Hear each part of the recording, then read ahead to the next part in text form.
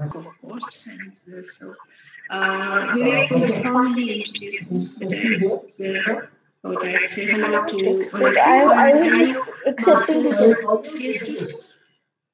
Okay, sir. Yes, ma'am. The standard way in which the syllabus is formulated, then that is what happens. You do Renaissance in the MA first year, right? Please. Is that correct? Yes, ma'am. Okay, good. आप अपना device बंद कर Have दो। you started doing your classes? आप इसी में सुन लो Yes, ना। ma'am. हाँ, देखिए इससे वो ज़्यादा डिवाइस हो जाएगा ना And तो you दिक्कत हो जाएगी। generally had an introduction to the Renaissance in terms of the category called Renaissance and the historical period called Renaissance. And the fact that the European Renaissance and English Renaissance are quite different things in terms of the emphasis which is there in European Renaissance and art. And with English Renaissance, we generally end up talking about place. Can you see me? Am I sort of properly visible? Yeah. Okay. Do you want more light? Because it's a very bad day. So I've kept in terms of it being foggy and dark by 3 p.m. So I just closed the windows and sort of put on the table lamp. But if you think that you need more light, let me know. I'll just switch on more light. That's where. So, Swati, I will call the CC. She will introduce you and then we will move on the system. All right. Okay. Aren't you introducing me? No. So, my students, they. Okay. Oh, great. Oh, great. CC, go ahead.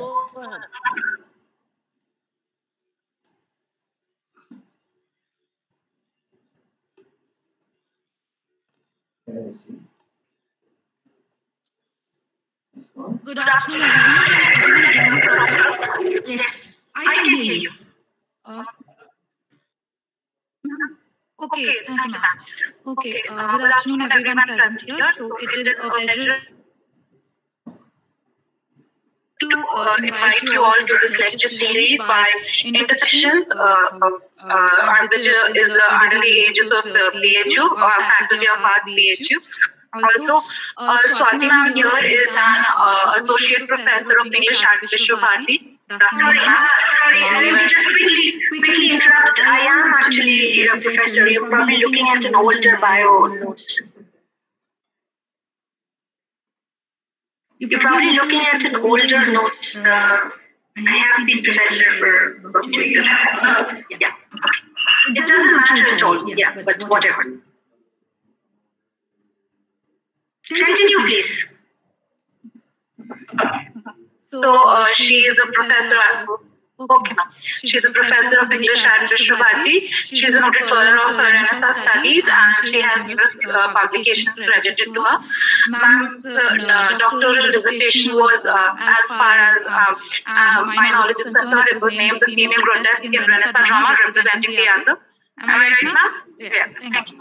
Okay. Apart from this, her other research areas include female and gender, translation studies, theatre, film, Tagore, and 19th and 20th century Bengal.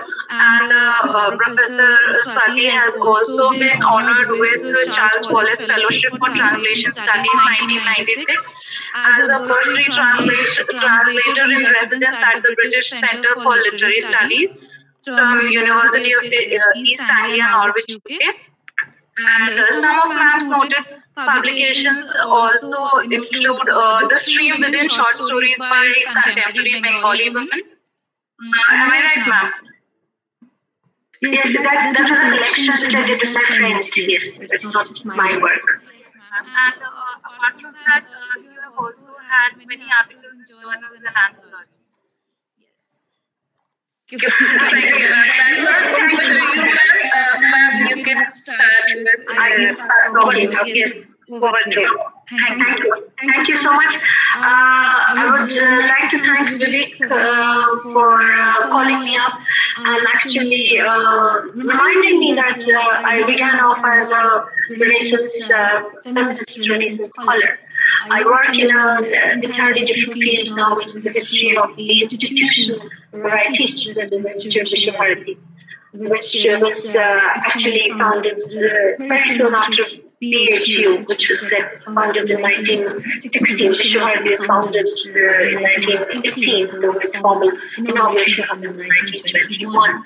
That is a history that I've been working on for the past few years. So I've almost forgotten that, of course, I am a feminist, and I do a lot of just not writing, but also what we call activism. And we have an organization where I work actively. But so I want to really thank Vivek for sort of taking me back to my past and for inviting me for this talk on my doctoral work, on my research which I did with the very famous Renaissance scholar, Professor Chaudhary. But I'm going back to that work, so this is not something that I'm usually invited now to talk about.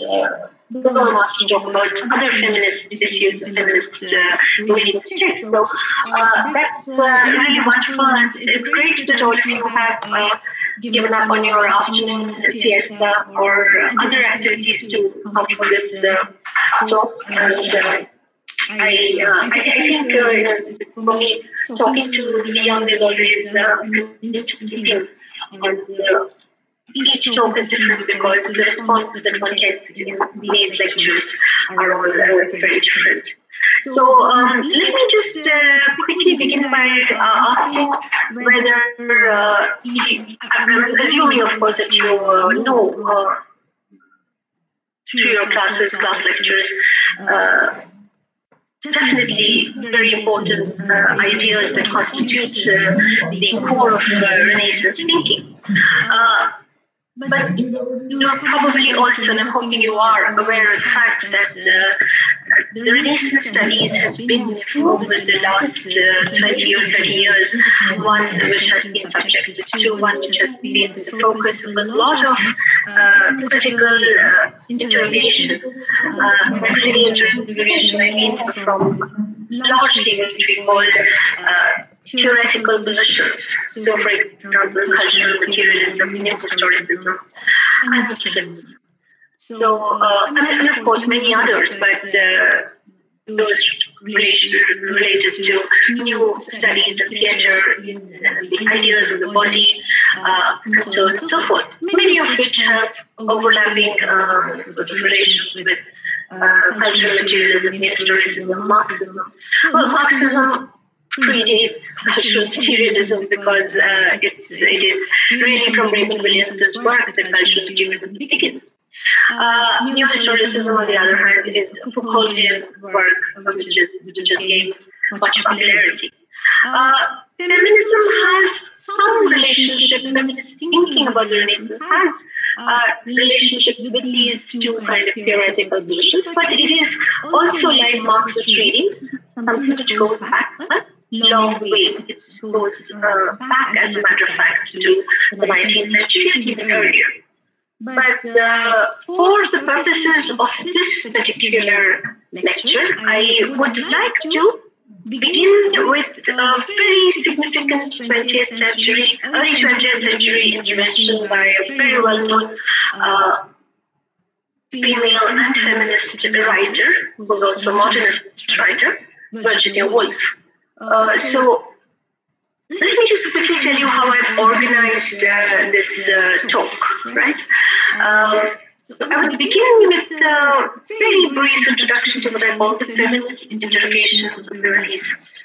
That what the Renaissance was and how the ideas of Renaissance underwent significant change with feminists questioning the basic premises that were part of the Foucauldian ideas of the Renaissance.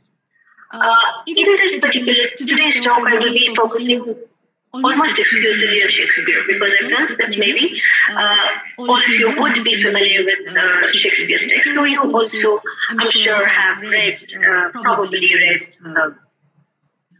Marlowe, Johnson, that's what Vivek says, and also Webster, maybe Middleton, Marston.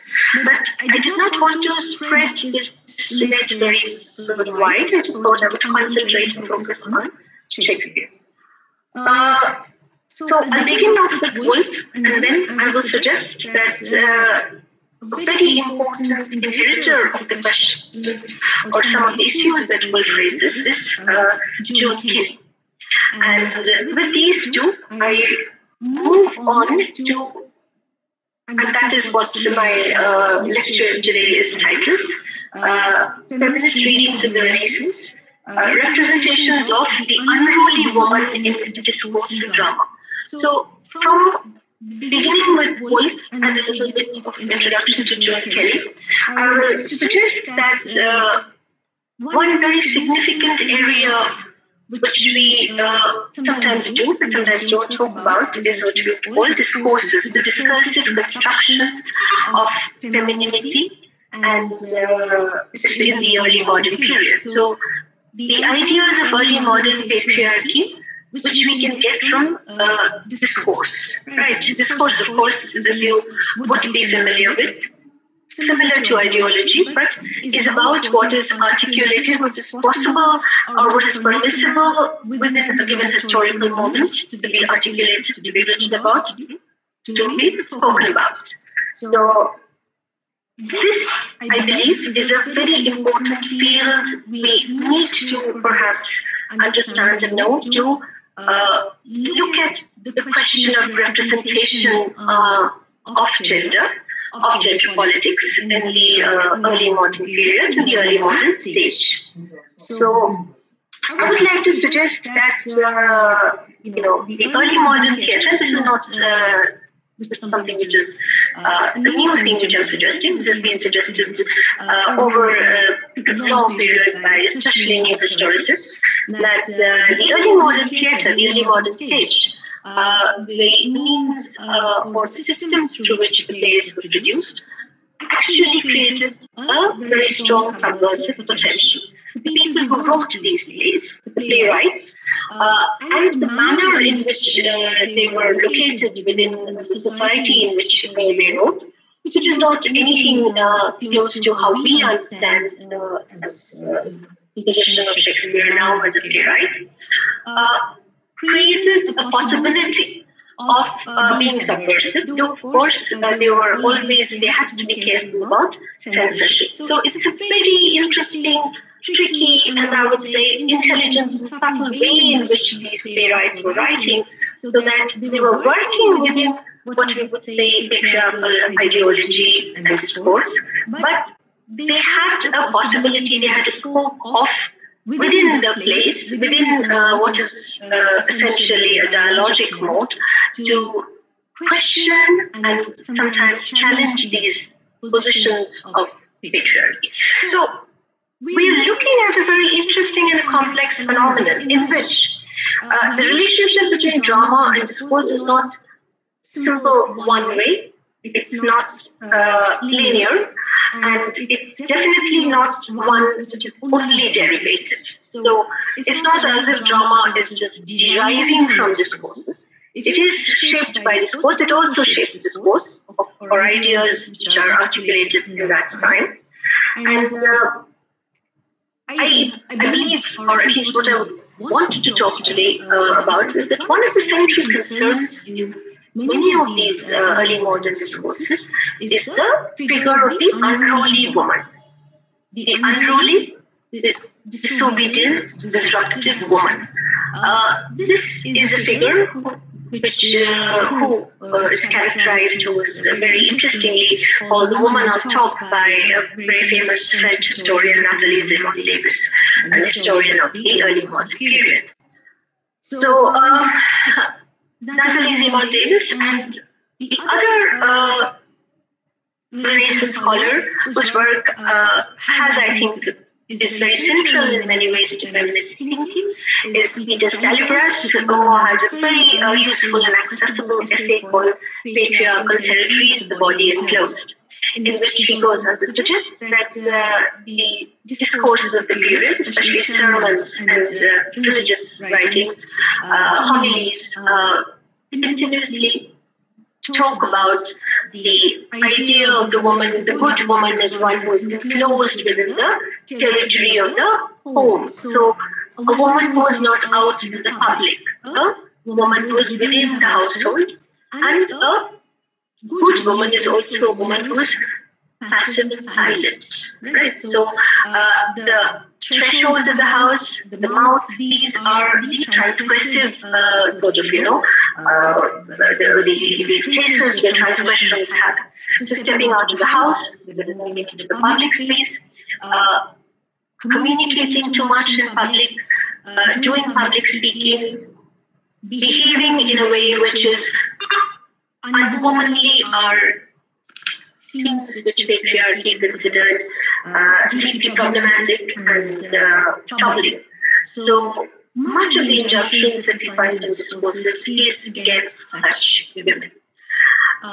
This, I think, is one of the things that you would find in play after play. You would find other possibilities also within these parameters. Those of you who've read comedies of Shakespeare will immediately say that there seems to be potential for women in these plays where they cross-dress and they seem to have a lot of freedom. They're definitely spunky and very attractive and much more attractive than the men in the plays. Of course, we have to remember that the Renaissance stage is itself transvestite. There are no women on the Renaissance stage. There are just boys, young boys, and men. So those characters that we understand as women and those who we admire for everything that they seem to possess are actually played by boys. This, of course, is something that feminists and other scholars, related scholars, have pointed out. I will not talk much about that, but I will go on by begin with Virginia Woolf, Joan Kelly, and then go on to the discursive construction. And even as I do that, I will take instances from plays to substantiate my arguments. So, if you are familiar with Virginia Woolf's A Room of One's Own, are you familiar with Virginia Woolf's A Room of One's Own? Yes, ma'am. Okay, great. That's great. So you have read Virginia Woolf, and you remember in chapter 3, she talks about Judith Shakespeare, right? And she says, quoting, "Let me imagine, since facts are hard to come by, what would have happened if Shakespeare had a wonderfully gifted sister, called Judith, let us say." Right? And then she goes on to construct a story. A story because Judith Shakespeare, of course, does not exist in, as far as Woolf is concerned, does not exist in the archives and in the libraries and in the books that she has read. Because there is no Judith Shakespeare. Of course, Shakespeare had a daughter whose name was Judith. So what she goes on to, of course, construct is the story of a very talented young woman who meets a terrible fate because it is not possible, as I said, during the Renaissance to become a writer for the public stage.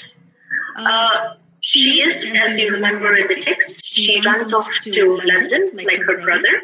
And unlike her brother, of course, she cannot have a public profession.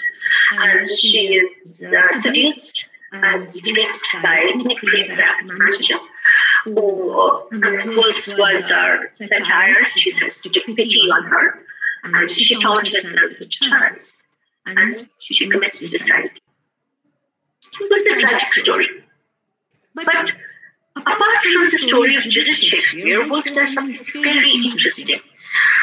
She suggests that we have to note that there is a gap between representation and reality of women in early modern culture. I think she's one of the first people to have noticed this very interesting sort of gap. this difference between what seems to be the real and what seems to be representation. And I'm just quoting her again.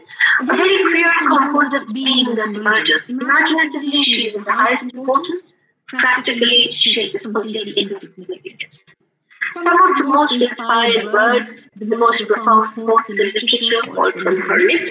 In real life, she could hardly read, she could scarcely spell, and was the property of her husband. Of course, Woolf is not thinking about aristocratic privileged women, she's talking about what we would call the middle class. Though the early modern period, the category called middle class did not exist in the way that it exists now. Then Woolf says that she makes a kind of appeal, as it were, to her audience, which are these students from Newnham and Girton. She says that we need to have information. We need to have information about the lives of ordinary Elizabethan women. She suggests that some brilliant woman students, like the ones who are sitting today in the audience, should look at parish registers and accounts.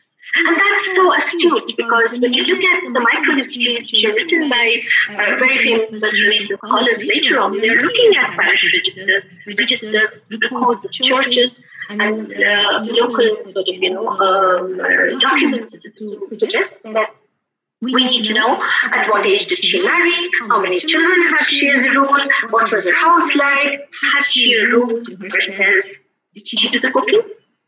So she's suggesting that we need to rewrite social history from a gynocentric position, the position of a woman.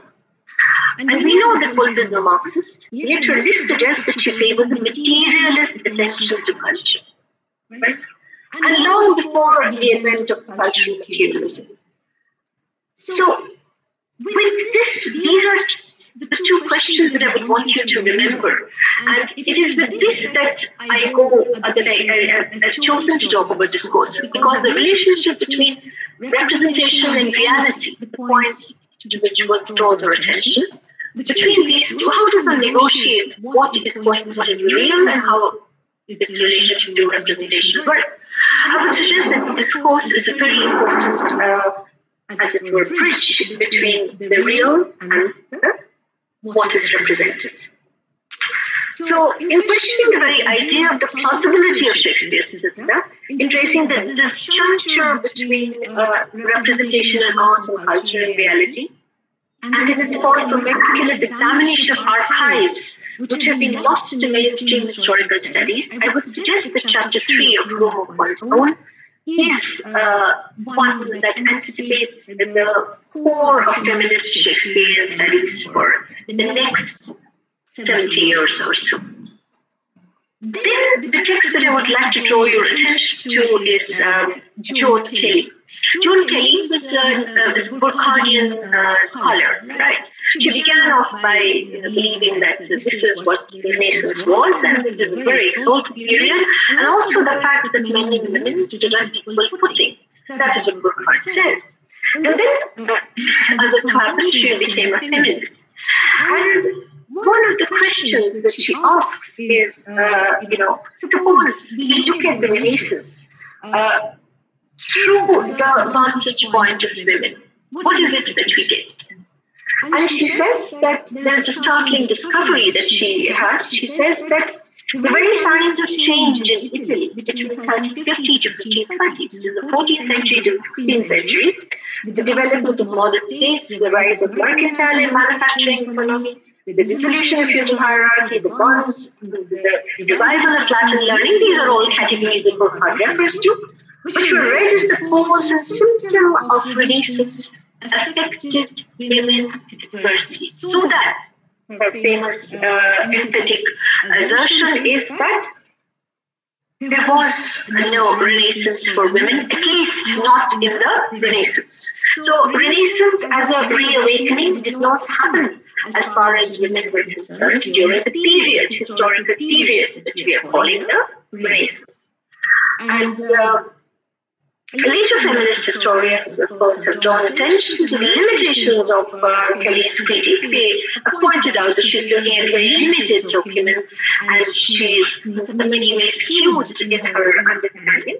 But some of the categories that she is using are to gauge the status of women are particularly useful. And this is what she says: regulation of female sexuality as compared with male sexuality. Number two, women's economic and political roles, the education or training necessary for work, property, and power, the cultural roles of women in shaping the outlook of society, access to education or institutions necessary for this, and the ideologies of women in this symbolic products of society. So I'm looking really at ideologies about women, but looking at it not just in terms of the views or opinions or the dominant ideas, but also writing that exists about women, which we are calling the discourses in the early modern patriarchy about women. So what I begin off is with one very important idea of the Renaissance, which is coming not only from feminist thinkers, but also from social historians, people like our historians, famous historians of the Renaissance, Lawrence Stone, David Underdown, Keith Rice, and Barry Ray, who have characterized the early modern period. And I'm using this historical category. I'm not using the discursive, I'm not using the descriptive category for the Renaissance here, who have suggested that this is a period of transition, very important transition, where social order and hierarchy was under enormous pressure. So David Underdown, for example, points out that the early modern was a period where there was a crisis of order, right? And why crisis of order? Because there was an excessive population growth, there was inflation, land shortage, poverty, and vagrants. So if you read the Renaissance plays carefully, you will find, echoes of all of these disorders continuously mentioned. We usually don't pay attention to them. So like King Lear, who says that I took very little care of the poor, and the fact that there is a character called Tom O'Bedlam, who was the vagrant Bedlam, who's mad. So somebody who's been driven to madness by poverty. Of course, we know that this has been played by Edgar, but the very fact that Edgar can perform as it were Tom O'Bedlam is a sign of the fact that there were such figures who were familiar, with who not just playwrights, but the audience would have been familiar. So Elizabeth's reign, and later in James's reign, there would be such people who were there, seen as a kind of threat. Now, why is this important for us? It is important for us because when you have a crisis of order, when there is a destabilization of disorder, then the focus often falls on the fact that there must be something wrong in this, because the status quo of gender, that is the relationship between men and women, the relationship that men and women ought to have in society, is being disturbed. In other words, what is a traditional patriarchal system in which men are in power and women are subordinate is undergoing a kind of shift. This, of course, is also reinforced continuously in the anti-feminist literature, that is the sermons, the homilies that we find during that period. We'll come to that. Linda Booth, who's a very famous feminist Renaissance scholar, suggests that not only was there an increase of witchcraft trials, I'm not saying witchcraft, but witchcraft trials, and other court accusations against women, but crimes and punishments were progressively polarized by gender. In other words, you were looking at crimes in terms of crimes committed by women with a greater degree of attention, right? Women were, of course, one of the greatest accusations that existed from the time of the Middle Ages and even earlier was that of witchcraft. And witchcraft was a very gendered kind of crime. Witches were usually women. Men were not witches. they could be results. So the fact that women were associated with a kind of practice which was seen as going against both, going against the order of society, going against life itself would suggest that there is a kind of anxiety that is existing in patriarchy. Today I will not talk about the witchcraft. Witchcraft is something that we would be familiar with. Right. So what feminist scholars have drawn our attention to is the increase, as it were, in these cases, right? Cases which are being brought to court, cases which are being brought to public notice. There is a lot of public punishment which is generated around the with or of the unruly woman. So I want you to note this. There is a very interesting kind of slippage, moving from one to the other. So, for example, a witch is not only a person who practices a certain kind of, or who practices witchcraft, but any woman who goes against the system, the normative systems of family and society. For example, scolding. Right. So the fact that she challenges her husband, speaks against him, any woman who is sharp of tongue, a scold, who could also be called a witch. And both these categories are inflated, conflated with the idea of a woman who is sexually loose morals. So whoring, right? So a woman who was a witch could be accused of being a whore, could be accused of being a sure scold, or a sure scold could be accused of being a sexually loose woman and could have been practicing witchcraft. You just have to remember a play like Othello, which I will talk about in the section, to see how a woman who was asserting her will will gradually be converted into, by her, the very man that she has loved, into someone who is a woman especially used for the whore, and somebody who is probably going to practice witchcraft. Right? So we're looking therefore at a very interesting kind of mode of thinking in which you could move from one kind of crime. You could think about one kind of crime and you could associate it with the other very easily. And most of these were gendered forms of crime. Right. And the final thing, of course, which I will not talk about today, Catherine Wellesley, another very important feminist scholar, talks about, there was a widespread belief that wives had become murderers and that they were apparently frightened husbands who were seeking protection in the courts. So the case of Alice Auden, for example, who an anonymous play, who apparently killed her husband with the help of her lover, who was the tailor, became pretty a text which a play which generated a lot of public interest. Those of you who read The Changeling will remember how this is what the actress Joanna does. With the help of her malcontent, her son, she kills the man she has been betrothed to. So this is the first section of what I wanted to talk about. Which then I move on to the real core, as it were, of this talk, which is a simultaneous discussion of the discourses on femininity, women and femininity in the Renaissance, with instances from Greece. Right, so there are thousands of discourses that we find in the Renaissance about women. I just want to talk about four. Right. The first one is, and these are also linked to or have as their core figure of the unruly woman.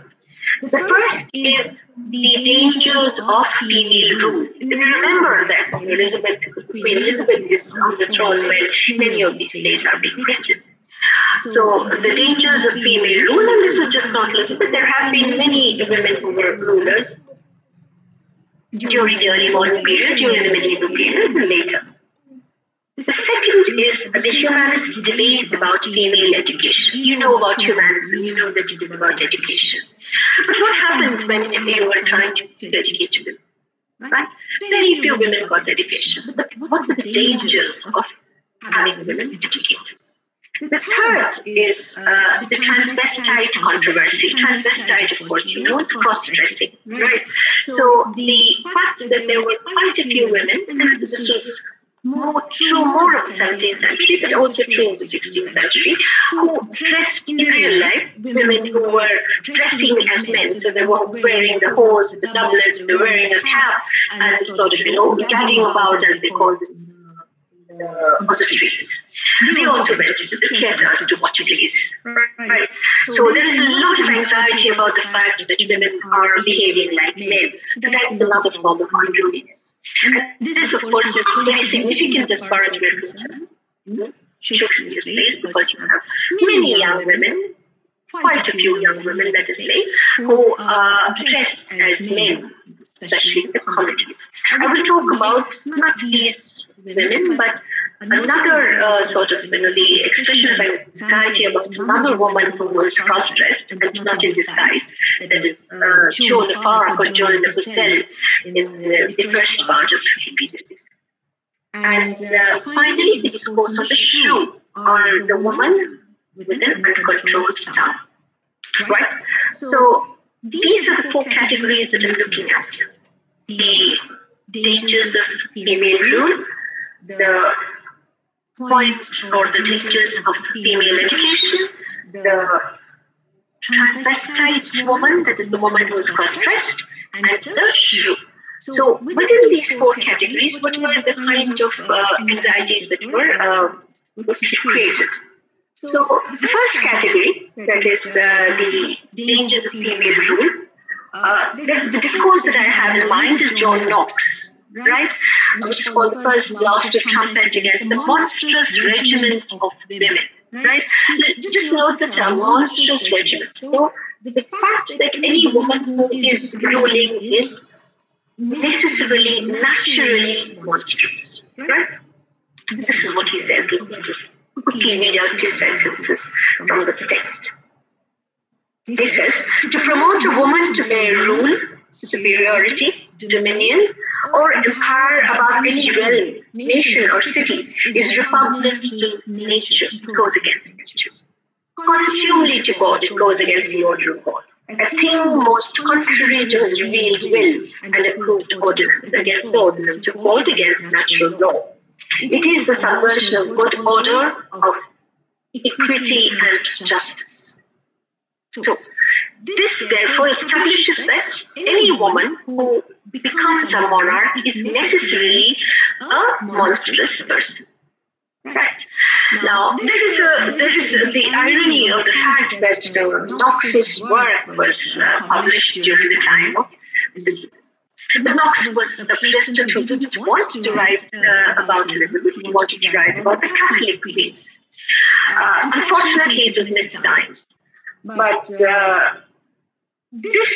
this was a harangue which he was sort of writing against Elizabeth. And even when he was so called up, he refused to completely kowtow. He said that, yes, in some cases, as in this particular case, and this is something that other Protestant thinkers would also say, people like John Almer, they would say that in this particular case, this is an exception. Elizabeth is an exception to the rule. But by and large, suppose we're looking at Mary Queen of Scots or, Catholic Mary, we are of course looking at the monstrous regiment women. These were monstrous women. Now, this was also a kind of slur against which, or within which Elizabeth had to function. So, how did Elizabeth respond to this? She responded in very interesting ways, right? The first thing that she did, and this is what the court had actually expected of her courtiers had expected of her, the noblemen, that she would marry. Right. So when the queen was married, it was a much easier thing. It is completely possible and acceptable that once the queen married, her powers were then vested in her husband. She became the queen regnant, and to solve the problem. So she was actually not ruling, her husband was ruling, but Elizabeth refused to get married. Right. And there was a lot of, therefore, anxiety about this queen who was not getting married. So she created around herself, and this is very interesting, through her court poets, people like, let us say, Edmund Spenser and others, of herself as a very chaste woman with links to certain goddesses such as Diana and Cynthia. But she was a virgin queen, therefore. But on the other hand, she also claimed to have been married to her kingdom. She said, I'm married to my kingdom. And she held up her hand bearing her coronation ring and said that I am married to my nation, I am the nation's wife. And at the same time, she would also say that I am the husband of the nation. She was both the high wife and the husband. And she continuously kept shifting her grounds very interestingly. Second is that she spoke about the medieval notion of the king's two bodies. The king, which is the body natural, which is the body of a frail woman, and the body politic, right, which is the body of a king.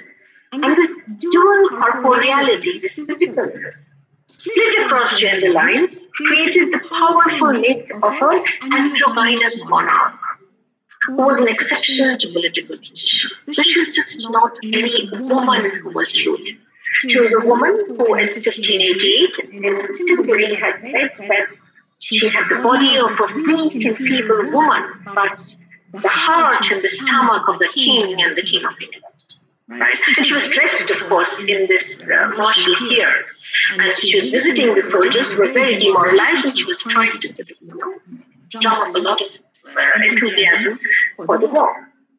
So this was a kind of discourse that Elizabeth also created around herself in order for her reign, in order to be able to sort of rule, right? But new historians in particular have shown us that the celebration of Elizabeth, which was there in poetry, in pages, in appropriations of popular folk cultures like the May Queen, was always balanced by, was always went hand in hand with the hostility in the popular imagination about the Queen. Right. I don't know if you're familiar with this, but one of the ways in which the word queen was spelled in the Renaissance is Quean, which meant a whore. Sexually, a woman of sexually mixed morals. So when they say, oh, our queen, they were actually talking in veiled terms about a woman whose sexual morals were very different from that of what normative women were supposed to have. And of course, you know that Elizabeth was famous for her many affairs that she had with the courtiers, some of whom she later ordered to be beheaded because they went against her. So here was a very, very powerful woman.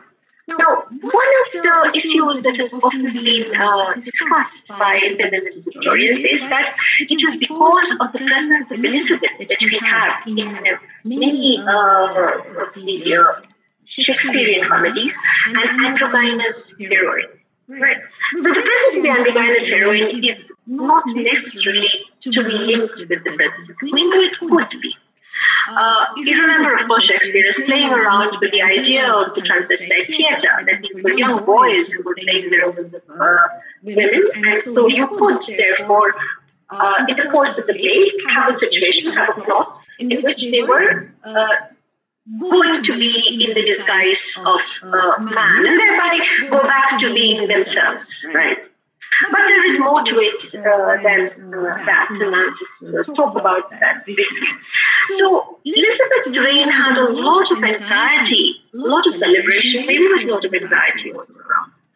So when the Queen died and the successor was named, who was James VI of Scotland, who would become James I of England and Scotland, there was a great deal of assurance, a great deal of sigh of relief amongst the people. Why? Because here was a man, married, and with a son who was going to become the king. Of course, James's sexual preference, the fact that he liked boys more than women, was not something that worried them. So as one of the very famous sayings of the Renaissance was that, of course, that this is what the English do. The king is dead, and long live the king. In this particular case, they were saying, the queen is dead, and long live the king. So the fissures, fault lines which had been created in patriarchy, in the presence of the queen, was actually dispelled with the coming of a monarch, male monarch to the throne. Now, for us, what is interesting, for you, what would be interesting is that, and many projects have remarked about this, there is an interesting shift between Shakespeare's Elizabethan plays and his Jacobean drama. One is, of course, of genre, that is, he's writing more comedies during the time of Elizabeth, and most of his mature tragedies are written during the time of James I. More importantly, that there is a kind of marked misogyny, a hatred of women, especially women in power, in Shakespeare's Jacobean plays. You would be familiar with Macbeth. You might also be familiar with King Lear, right? So if you look back on a text like King Lear, for example, and the representations of Goneril and Regan, right, the two elder daughters that King Lear has, you remember that they are cruel women who could easily be called monstrous because they have no qualms at destroying frail old men. They fly into Gloucester and they throw Lear out into the storm. Right? Lear abuses them as being monstrous. The point is, why do we need to have this? Or why do plays represent women as this particular play, which is a very powerful play, represents women as monstrous? Something very interesting is happening here. That if King Lear has to have an appeal as a tragedy, then you will need to have sympathies for this old man. And how can you have sympathies for this old man? You can have that by representing his daughters, and of course there is a son in the case of Gloucester, as terrifying people. As terrifying people, which will then arouse your pity for this frail man who may have, while he was the king, not been a very good king. Right? But this thing about gerontocracy, that is, of the power of the old, the power and the kind of appeal that the old elderly or the old have, is what Lear plays on. And it plays on through a kind of misogyny, through a representation of Goneril and Regan as monstrous. But more interestingly, this is the history play, at least the one history play, which is not a Jacobean drama, Elizabethan play, that we have the representation of a female monarch as truly monstrous. And that is the Henry VI plays, in which you have Margaret of Anjou, Princess Margaret, who was married to Henry VI, as a woman who was scrupulous, manipulative, shrewd, heartless, and who has no qualms also in sacrificing the men who have loved her and who are betrothed by her. But in this particular case, of course, we're looking not only at any female monarch, but we're looking at a French woman. That is somebody who is foreign and therefore other. So there is a kind of larger discursive construction of monarchy, female monarchy in a play like the first part of Henry the not just the first and the last part of the part 3 of Henry VI, in which Margaret really becomes this very powerful person. However, the other representation which I find more interesting is that of Joan. We'll talk about it in the context of what we call the transvestite controversy. Are you with me so far? Is this something that you're okay with? Yes, ma'am. Then I'll go on to the next section. It's 3:48 already, so I don't know. Is Vivek here? How much time do I have? Okay, so this I don't know, Paul. I sort of simply want to talk about what I want to talk about. So do I have around 20 minutes? Yes, ma'am. How long you want to continue? No, that's impossible. Let's just try and sort of get through the main points that I want to talk about, and then we'll wind up. So that is the anxieties about women's rule. The second is humanist education. This is something that you would, of course, be familiar with, the fact that the Renaissance is characterized by the revival of learning, especially Latin learning, not Greek, mind you, so much, Latin learning, and the fact that this learning was meant to sort of create humans, better humans. So, of course, it was actually aimed at creating men who would be trained to do a certain kind of civic administration. The point, of course, is that it was an education meant for men and not women. There were some aristocratic women, including Elizabeth, Queen Elizabeth, received a certain kind of education. But we're not looking at whether women received education or not. Some of them did. But there was a lot of anxiety about what this education meant. So even when there were women like Isota and Ginevra, Novarola, Cassandra Bedell, Alessandra Scala, Margaret More, who was the daughter of Thomas More, aristocratic noble women who were educated, there was always a cautioning by very famous historians like Bede, Erasmus, Thomas More against the unfeminine nature of advanced learning. Right? Women were often actually encouraged to learn Greek and not Latin because Greek was the third language. But Latin was the language of official use. It was the language in which there was law. It was the language in which you studied medicine. Right? So these were professionals. This was a professional language. And women were discouraged from doing that. Okay. If you are familiar with Castiglione's The Book of the Courtier, which was one of the very famous books popular during that time, there is a character called Gaspar Pallavicino who makes facetious remarks about women having women as governors, lawmakers, military generals, as an expression which, of course, as we read, this is an expression of patriarchal anxiety. This is a similar kind of thing that happens with women's education in India in the 1930s, especially in Bengal. Bengal is a story that I know. They would say that, why do we need to educate women? Will they become vakils? Will they become lawyers? Will they start gadding about in the streets? And what is going to happen to our families? And what is going to happen to our children? And there were stories that, if a woman was given a lot of education, highly educated, then she would lose her husband. She would become a widow. She would become blind. So these are ways in which anxieties in patriarchy get created about education of women. Thomas More, a very remarkable person of the Renaissance, took a special interest in the education of his daughters, but told his daughter Margaret that she had to keep her education for pride circulation, or else it would compromise her chastity or virtue.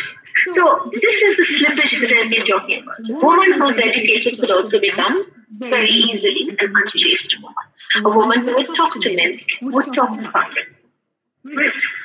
So the two plays that you might be familiar with, two of Shakespeare's comedies that you might be familiar with, are All's Well That Ends Well and The Merchant of Venice. Merchant of Venice, I'm sure you're all familiar with, right? Now, in both these plays, you have women, in the case of All's Well That Ends Well, Helena, who has the knowledge of medicine, and in the case of Merchant of Venice, Portia, who has knowledge of law. Not in both cases, they don't go to schools, they don't go to universities, they are not even educated privately, but they get this knowledge, which they use very expertly from their male relatives. In the case of Helena, from her father, in the case of Portia, from her cousin. But the question is, how then do you deal with such women who have gained knowledge, who are out in the public? So they become metaphorically women in breeches, right? Helena is definitely metaphorical, and in the case of Portia, she's dressed as a man in the court. So how do you deal with the fact that here is a woman who's rich, who's aristocratic, who speaks well, and is out in the court, doing what is called the defense? You do this, you make it kind of possible, you vindicate this possibility by having Portia destroy Shiloh. Nobody else can, remember. He's a Jew, he's a rich Jew, he's a person who poses is a kind of threat to the Christian society. But Antonio has abused in the public, Bassanio has borrowed money from him, but none of them had this ability to completely quash or destroy Portia has. So we're looking, therefore, at a very interesting possibility created in the play, where a woman's learning, which could be threatening, is actually put to patriarchal use. But I would say, and this is what feminists have said, I'm not alone in saying this, Mansion to Venice is probably a very ambiguous play in the sense, especially towards the end, where Portia and Clarissa have this control over their husbands. But they say that if you have lost our rings, it merely means that now we can sleep with those men to whom you lost your rings. Right. And there are, of course, no men involved. They are themselves. They have taken the rings in force. But the fact that Portia can make a remark like this and that it's not being punished is a sign that this is one of those popular plays that we are looking at. Problem in the sense of it allows a certain kind of dominion and power to the character who's a woman. But the really interesting and truly complex and problematic representation of the learned lady, I think, is in an earlier Shakespearean play, a Roman play, which is Titus Andronicus, the tragedy which is steeped in blood, war, mutilation, and revenge. It's a revenge tragedy. It's a Roman revenge tragedy, in which you have a character who's called Lavinia. Lavinia was the daughter of Titus, who's the eponymous hero of this play. And Lavinia is raped. And it's an obedient story. So if you're familiar with Ovid's Metamorphoses, you will know that one of the most famous stories of rape in the Renaissance, which they inherited from the classical times, is the rape of Philomel. Philomel is raped by her brother-in-law, that is the husband of her sister, probably, a man called Thereus. And after the rape, what he does is he cuts off her tongue so that she cannot talk about the rape. What does Philomel do? She weaves her story in a tapestry. Think of a tapestry. It's a story in which it is done with embroidery, but it's a narrative. So she weaves, like a letter, she writes a kind of letter. In her embroidery, in her shuttle, she weaves it and sends it to her sister. And together they take revenge. Now, in the case of Titus Andronicus, there is a double mutilation. That is, Lavinia's tongue is cut off by her rapist, and they also cut off her hands, chop off her hands from here to the thumbs.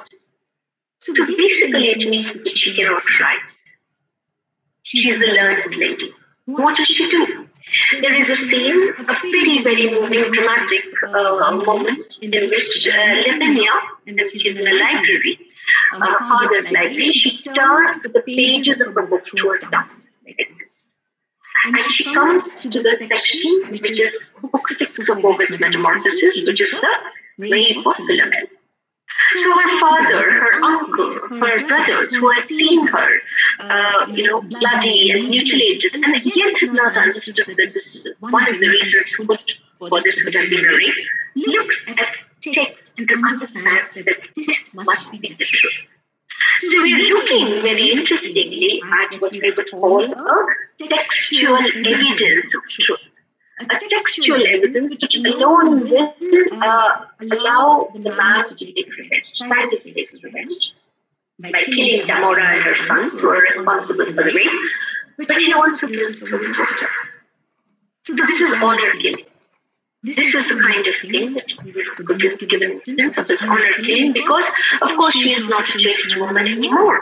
So she is no good, as it were, for Roman patriarchy. Right. So Tamora, who is a Gothic queen and queen of the Goths, and Lavinia are both dead by the end of the play, killed by Titus. So this, I think, is a very interesting, very complex understanding or representation of the learned lady.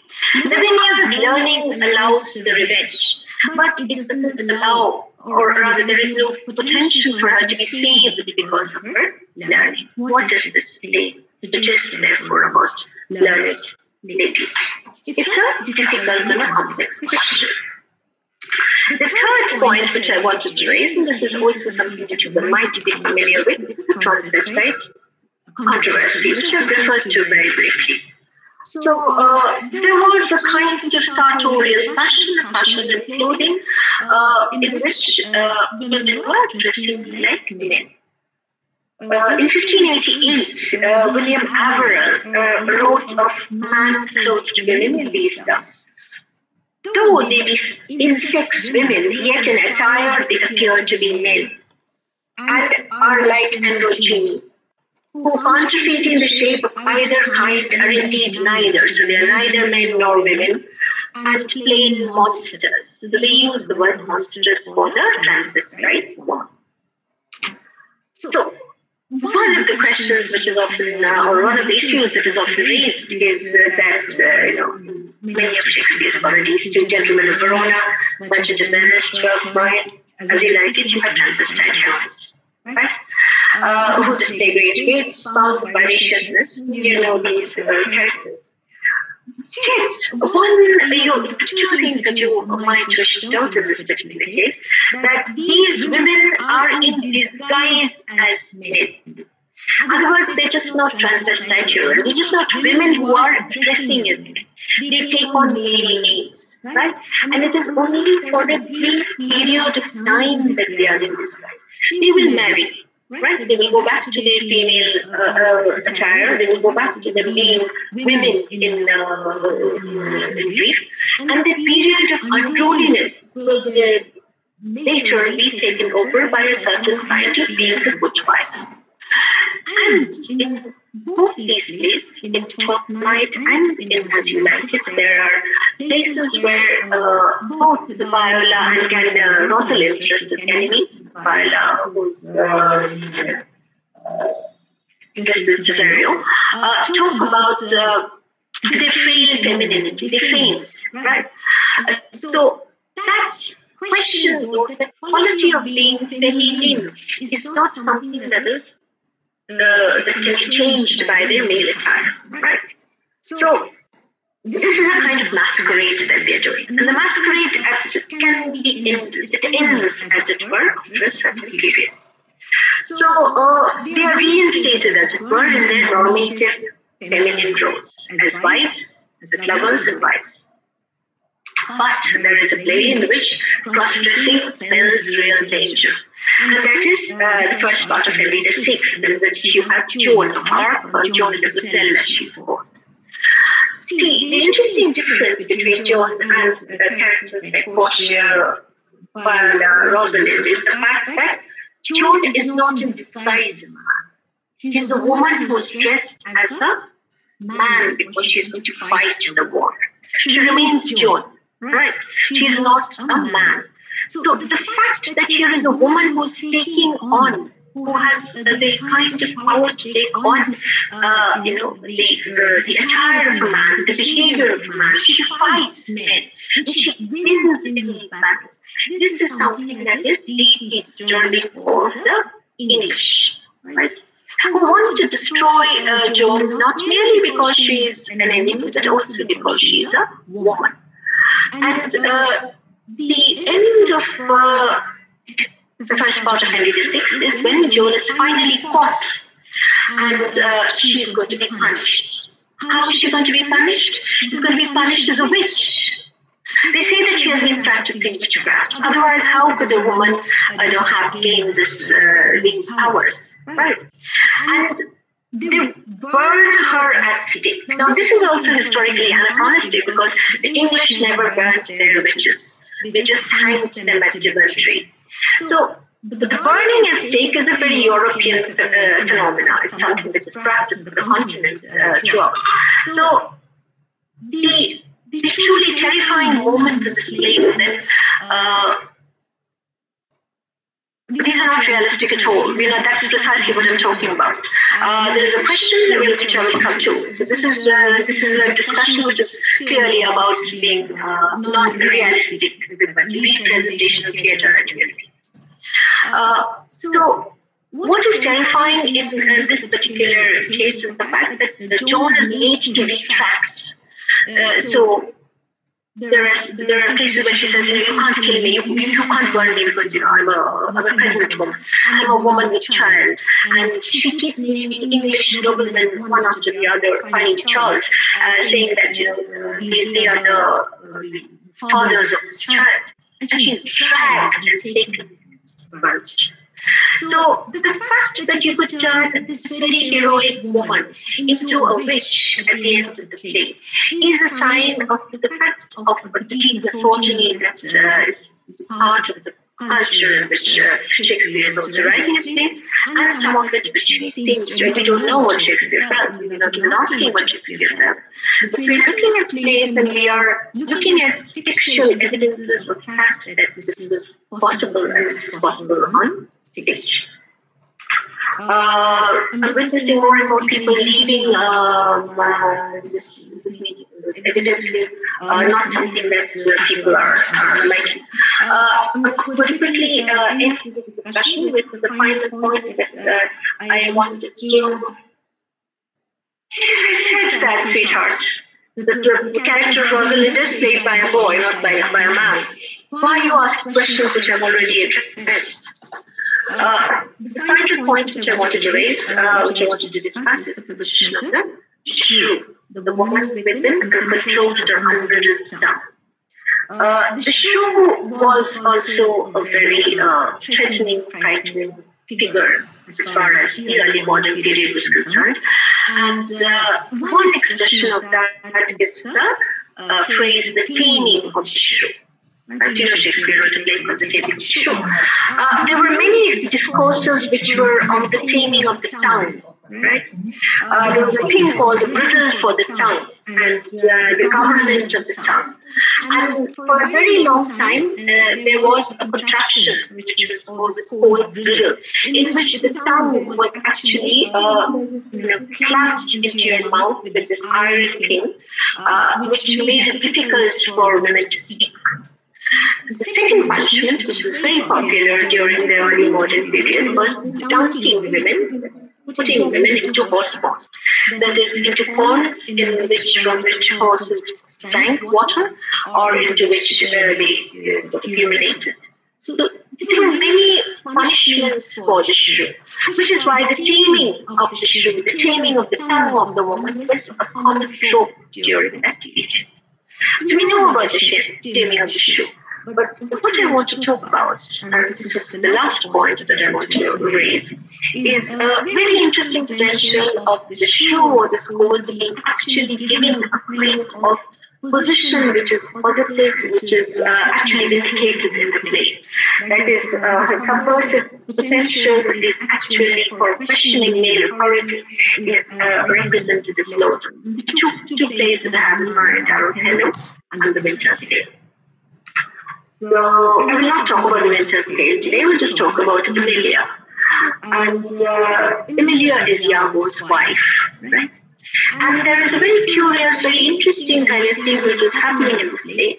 In the initial sort of sections of the play, we have Emilia, who is a person who is completely subservient to her husband. She does not question her husband at all. It is only in Act 4 that there is a kind of transformation, a transformation which is never really explained in the play. In the willow scene, the famous willow scene, in which Desdemona, who's lamenting the way in which Othello has treated her, says that, why does he behave like this with me? And Emilia says that, well, this is the way in which all men behave. And she says, it is not a year or two shows us a man. They are all but stomachs and we're all but fools. They eat us hungrily, and when they are full, they belch us. It's a terrifying image of this consumption of women by men, patriarchy, sexually and also otherwise. And there is the section, later section of the Emilia's speech, which is very close to Shylock's speech, where he says, to Salerio, this passage, you have not the two eyes. Right? It's very similar to that, what she says. So having said that, from this point onwards, we see Emilia emerging as a very powerful voice. A voice which is a character, a voice who is going to challenge the way in which men treat women, especially accusing them of sexual morals. And who is she defending? She's of course defending Desdemona. You have to remember it is Emilia who has earlier picked up Desdemona's handkerchief and given it to her husband. So we're not looking at 19th century novels in which we will have to have plausibility or causality. We're looking at plays which are also exploring potentials of certain kinds of, I think, discourse and questions of femininity.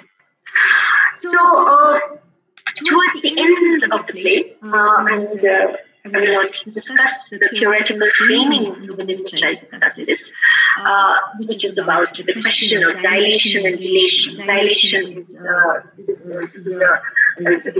way in which you protract something, elongate something, make it longer, to dilate, and also to open up. And dilation is a legal term which means you make an accusation. So I would suggest that this is an instance of dilation and dilation together, in which towards the end of the play, we have Emilia emerging as a voice of a shrew who is refusing to accept the fact that men can accuse women of sexual infidelity, and using a strategy of dilation as a legal indictment. And she speaks in public. She's doing public speaking. She's defying, therefore, patriarchal norms of silence, as Peter Stalibras has pointed out, the closed mouth. She's speaking, she's defying the closed mouth, and containment within households. There is a passage in which Iago says, go home, go home. And she says, perchance, Iago, I will not go home. I have forsaken the possibility of being a housewife, anymore. So the disclosure, as it were, in the play is also about women's refusal to be within the territory of closure that the patriarchy wants you to. So I would just end by saying that Othello is a very interesting play in which the misogynist stereotype of the shrew is of female loquacity, the fact of a woman speaking, is actually completely overturned. And you have it as representations of valorization of marriage. And I think it bears out Nathalie Simon Davis's observation that the disorderly or the unruly woman opened up the scope for new behavioral options for women during the early modern period. The stage, of course, is not a place where women exist. All the characters, and I just found two questions on this, but this is the position from which I began speaking. There is a Renaissance theatre, and stage is necessarily a transvestite theatre. There are no women on stage, but there are women who are characters. And it is these women characters, and the plays are not realistic. But if you are looking at the potentials, the possibilities, feminine possibilities, the possibilities for women as characters, or what we would say the representations of gender, as it were, on stage, then we're looking at a wide range of possibilities. At one level, there is deep misogyny, there is a reinstating of patriarchal positions. On the other hand, as in the case of Emilia and Paulina, there is a possibility which is actually being opened up for questioning of male authority. So Shakespeare's plays, and I've just spoken about Shakespeare's plays today, reveal very interesting relationships between the discourse and performance. There is one form of cultural performance, that is the drama of the literature. So this is where I would end my discussion, suggesting that the unruly woman was a source of a lot of anxiety, but the unruly woman could also be a place for a certain kind of celebration. Thank you. Thank you, ma'am. Thank you, ma'am. Thank you, ma'am. Thank you so much. Thank you, ma'am. We have one question. Yes, all of you have one question. Okay, that's interesting. Yes, please. Ma'am, there's a question by Pitru Ghosh Siddharth. Yes, I just read that, and that is what I answered. There is no representation which is realistic. Is that a question about realism? Yes. Yeah, tell me what the question is. And there's a second part to it. Was it normal for ladies Shakespeare would have known to be cross-dressing, or is it just a patriarchal fantasy that would fetch more hoots and applauses in the theatre houses? We don't know about Shakespeare's life and the women that he knew, but it is possible, since I read that passage from the writing, that if by 1588 there was talk about women being found in public spaces who were cross-dressed, then it's possible that Shakespeare may have known about the reality of such phenomena. Whether they were devices for applause, what was it? Hoots, you said, public hoots. I don't know. Shakespeare was a popular theatre who catered to the public sort of response to a popular theatre. So yes, definitely there was an idea of the public that he had in mind. But why would cross-dress women necessarily, be a question of public applause? The fact that they could be questions of public applause actually comes from the fact that you're witnessing on stage not a man or a woman, but a man and a young boy. So you're looking at typically what is often called a kind of homosocial or homoerotic possibility, which is why finally when the Puritans shut down the theatre, this is one of the objections which they raised, that we are looking at a kind of practice, a kind of sexual practice which is not normal. So the excitement would probably come from the fact that you're looking at two things. You're doing a double watch. You're watching apparently a woman and a man, a woman who is dressed in the disguise of a man, but you're actually watching a young boy and a man flirting and having these very exciting exchanges. That might, yes, applause in the sense of entertainment, yes, definitely there would be applause, but the applause came from the fact that you were watching two things at the same time. There is a kind of doubleness or doubling that is at work. So they were just not women characters in disguise of men. They were young boys who were as themselves flirting with older men. That, yes, would be a source of excitement. Would open up interesting potentials. Of course, you know that the early modern culture had no problems with men's relationship with men. If you read Shakespeare's sonnets, if you read Marlowe, then you know that this was, well, not necessarily condemned. There was a certain kind of condemnation, but there was also a certain secret desire circulating about men loving men. Have I answered the question? Thank you, ma'am. I now invite Achyut sir to share his views. Why is that?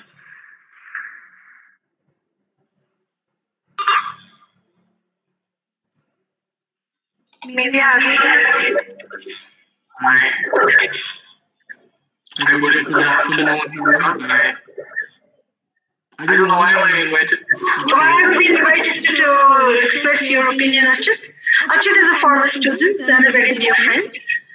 He's not a scholar, yes, Achyut. It was a fascinating talk, and it reminded me of several of your classes, and it brought me back to really nostalgic. But the whole, I think I like to put on the earphone and it's mute. Actually, Swati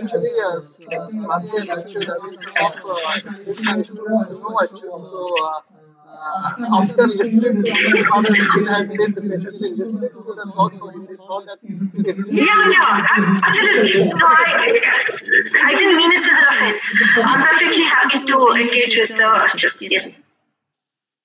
No, I really am not in a position to engage with you right now because it was such a... we just wanted to, it's a very informal, we just like feeling of our students wanted to have that. Oh, that's thank you so much. I just wanted to Thank you so much for even noticing that I was listening to the talk with attention. And I think that is something that you must all have done too. And one of the things that I really wanted to mention, if you really ask me about school, I think the combination of Renaissance scholarship and feminist scholarship, bringing two very I would say radical and obstinate kind of scholarships in certain senses, because Renaissance scholarship is almost a kind of a scholarship in classical knowledge, which is very conservative by definition or by tendency, and feminist scholarship is all about iconoclasm and revising existing opinion and changing that. So this whole combination of bringing the two together, and as Professor Ganguly must have made clear to you by now, the beginning of Renaissance scholarship before those came in was not, was of a certain kind, of a very conservative kind. Although Renaissance as a period itself is the seedbed of all kinds of radicalism.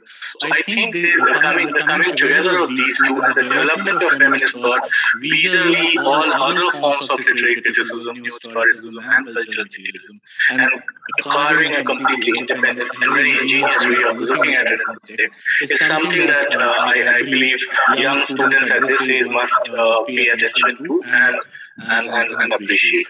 I think that's something that I wanted to draw your attention to. I mean, apart from several individual brilliant leads of individual texts, and even the quality of Renaissance, the question of the discourse around the Queen, to read signs of a particular age, not just in the text, but literary text, but also otherwise.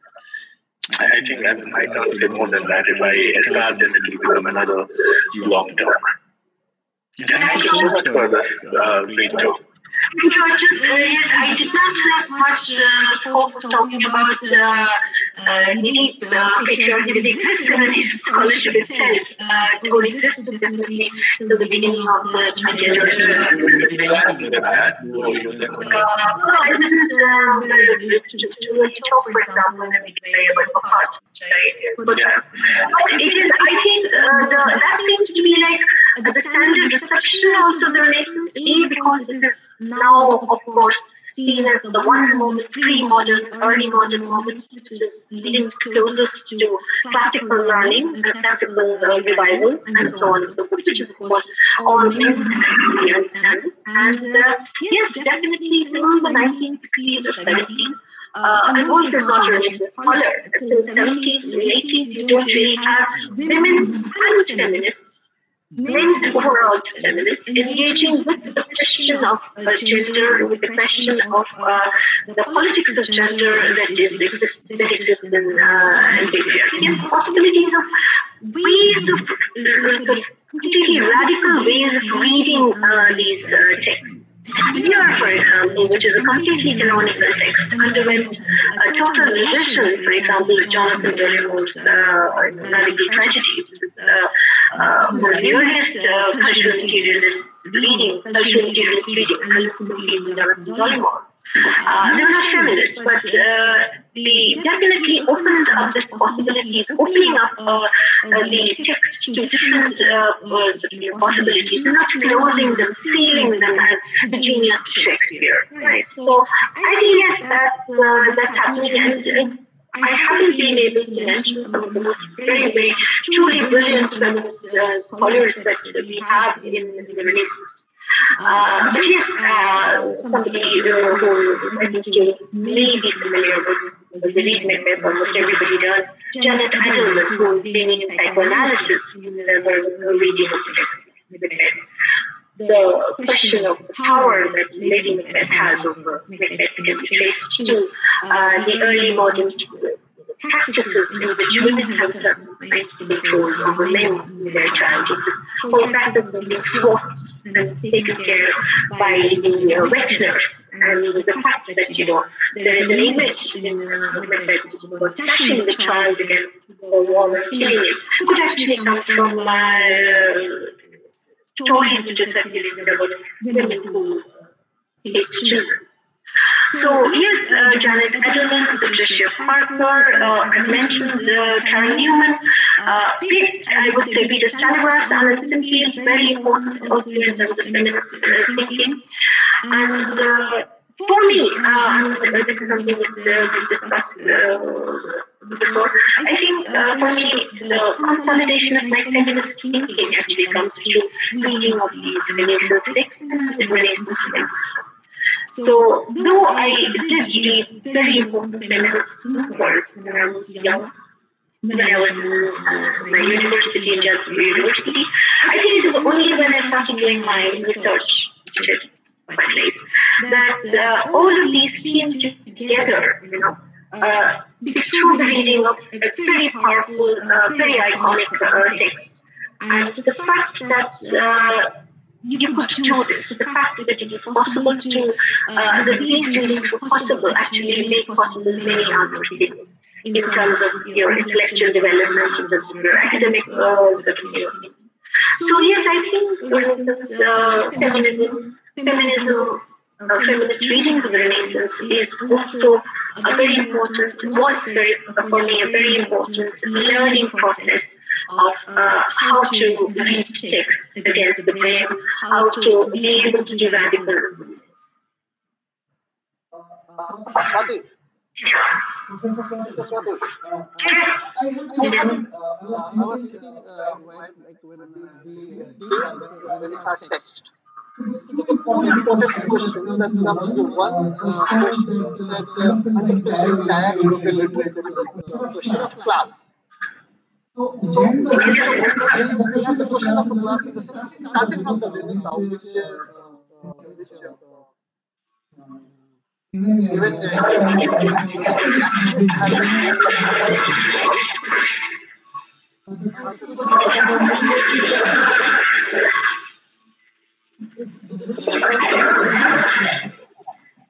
Sorry, I can't hear you. Sorry. What I was talking about that in terms of the question of a class, if women comes from, let's say, upper class, right? Yeah, they did. Society, and then the women from the lower class have been educated. And if they are looking for the Protestant religion, not church, so either women or that's it. Now it comes to the question of class and religion from the women. Do you want me to answer this? Yes. The question of class is, of course, central to any inquiry of the Renaissance. We know that there is, as I said, nothing called middle class as we understand it. It is a privileged class that we are looking at in terms of education. But as far as representation is concerned, we are looking at a wide range. We are looking at the king and the queen. We're also looking, for example, at the malcontents, which is such a familiar figure. We don't have female malcontents in that sense, but we have male malcontents, which would also allow us to look at the question of class in more serious ways, the representations of what would be in these days service, right? So people who were in service. By and large, with women, we're looking at maids in waiting, and so on and so forth. Emilia, for example, is a very interesting instance of a different class, right? She comes, unlike Desdemona, she does not come from the privileged class. She is in the status, probably, of a maid, though she is also a kind of friend. So there's a kind of ambiguity. The possibility of her speaking up, as it were, against later, that is in the play, against Othello and against Iago, is very different, for example, from Desdemona's stance. Desdemona begins off as a kind of a woman of spunk, gradually gets enfolded within her own class. That is the class as an upper class woman, a woman who does not do a set of things. So yes, there is definitely a very important component of the class in the representation of both men and women. Religion, I'm not quite quite sure whether platex, that is, the grammar, would necessarily allow us to look at this question, except maybe, for example, the text that I had in mind, Winter Tale. Paulina is probably functioning as a Catholic in the way in which she's of course not a woman of a different class. Her class is also that of nobility. She's not a queen, of course, but her class is lesser nobility. But yes, in the case of religion, the fact that she takes away Hermione and keeps her away would be something that the Catholic recusants would be doing, protecting Catholics from Protestant persecution. So I think, yes, there are definitely cases of both class and religion affecting representations in terms of both in terms of gender. So that would probably be another point of inquiry which probably could not have done in this discussion. But yes, it is a very important question. Class is something which is now not almost discussed, but yes, there is class is a very important component, a very important factor in analysis, category analysis in the early modern period. Think of concepts layer. Right, if you see concepts layer, it begins with this long march of a lot of people, peasants, bedouin people who are in the states of destitute, who are walking towards the castle, in which Lear is going to take a decision about the division of his kingdom. So why does he begin with that? Because this is a question that the play doesn't really address, except in later years, says that I haven't taken care of the houseless poverty. But this houseless poverty is there in the film. It's there in the fact that here is a king who was taking a unilateral decision, and he has not taken the subjects into consideration. Very interesting case of a popular uprising, I would say, is in the history. Right. If you think about the second part of Henry VI, which I have discussed, you have a carnivalist uprising, which is of course quashed. So the question of class is definitely very important, but Shakespeare's position on the question of the marginalized, the dispossessed is something that is not is deeply ambiguous. So it's difficult to say how he's looking at the question. I mean, there is no definite as a response that one could think of. It is divided and quite ambiguous. I don't know if this answers the question, but yes, it is definitely. Which is allowed, for example, different kinds of texts like King Lear, very iconic texts. How can you have people like John Whitlow? It is a question of class. We're looking therefore at people who are completely dispossessed, who've been turned mad by poverty, by hunger, and they're saying that we are possessed of the devil. These are the figures, these are the characters that you're looking at. Maybe they're in real terms not lower class, but as far as representation is concerned, they're definitely there in terms of class. Thank you so much, ma'am. I would now invite our Ranjan to deliver the formal vote of thanks.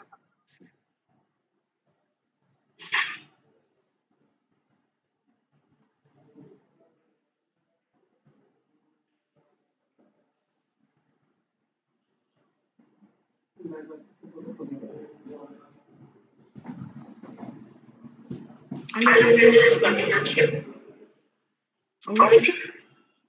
audible? Am I audible? Yes, you are. I can hear you. I'm Ranjan. I'm a first semester student, Department of English, Banaras University, is with you with my thanking note for this today's event. First of all, I would like to thank my sincere vote to one and every other on behalf of this adventurous platform and discussions, which is the confluence of diverse ideas. It is because of you all that today's program has made it resounding success. Today's lecture was in continuation of previous lecture on Renaissance. In the last lecture on 3rd of December, we had discussed the concept of Renaissance and the rise of humanism in its center. Naturally, we had curiosity. What was the scene of Renaissance in holistic way? Was Renaissance for all? What was the condition of women at that time? What are the feminist aspects of this Renaissance literature? I think all of our doubts, most of these doubts are cleared in this today's session. Knowledge and construction proves continuous construction of through debate and discussion. We can summarize all these vast topics and a single lecture. But today's lecture was very much influenced in the sense that we deal with all these related aspects of feminist interrogation of this Renaissance literature.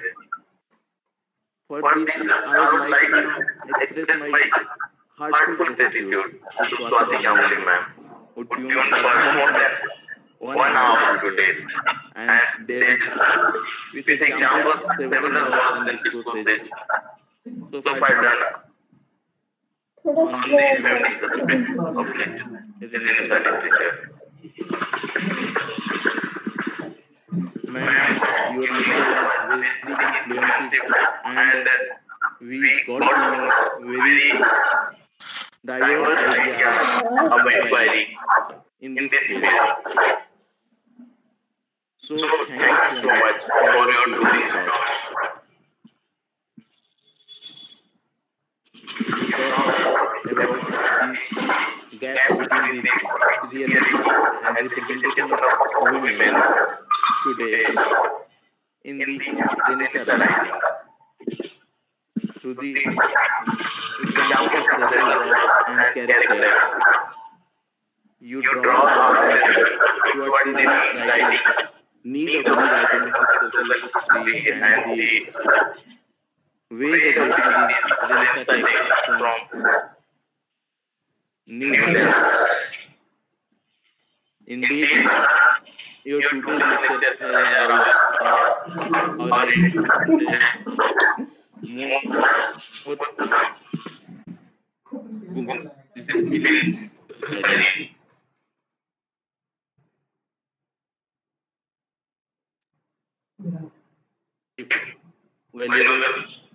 vote of thanks to Vivek sir, who has become our all-time favorite teacher in this very short span of time, though not meeting physically. Thank you, sir, to you too, for your motivational and inspiring support. Keep enlightening us with such kind of talk in our academic journey of excellence. At last, once again, I would like to thank one and everyone today gracing this online platform of learning. At this juncture, I would like to, in my vote of thanks, and thank you everyone on behalf of entire team of Intersection.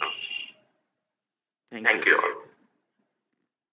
Thank you, Professor Swati, once again. Thank you, everyone, and thanks, Vivek. It's been more than an hour. It's a long discussion. Initially, Swati had to give a lecture on height, but there is a problem occurred, and Swati, I would like to say that express my condolences to your friends. So, thanks to you and my students. Sorry, Devi, keep breaking up. I can't hear Sorry, you. I'll call you up. Sorry, I'll call you up. Okay, thank you. I'll ring you up. I'll ring you up.